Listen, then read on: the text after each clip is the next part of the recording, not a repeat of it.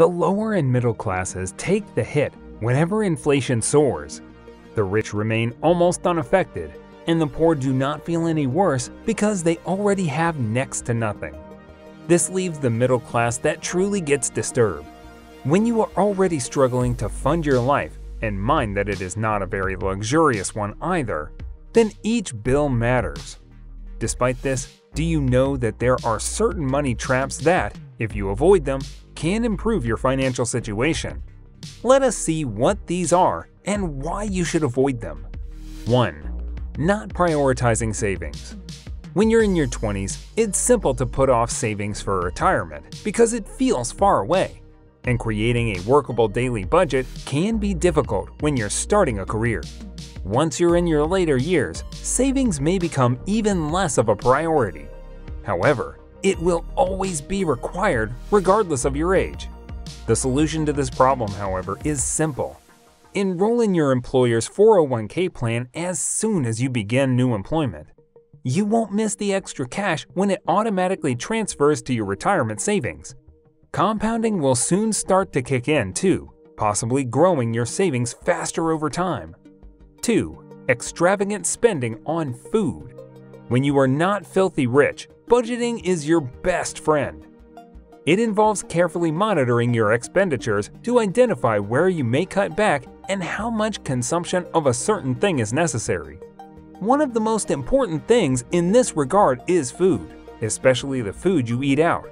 You can track how much your family spends on dining out. You will be surprised by the amount that results. Reducing the amount of time you spend eating out, even for lunch, is a wonderful way to save this money. Also, you can minimize overspending on food by simply adjusting your consumption. 3. Spending on cars. Some people love food and others cars.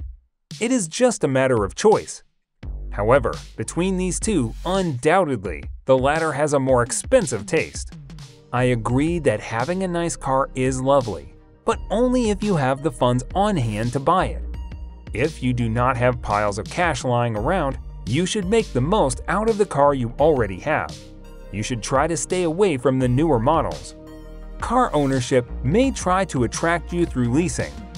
It may seem like a reasonable deal at first, but trust me, in the long run, leasing will cost you significantly. It is a scam with your hard-earned money. If you do need a car, just buy it with cash instead. 4. Financial burdens. When you spend too much of your salary on maintaining a lifestyle, there isn't enough money left over to save for the future.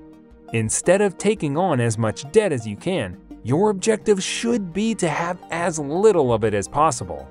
Some people attempt to grow their income, pay off debt, and save money for emergencies all at once.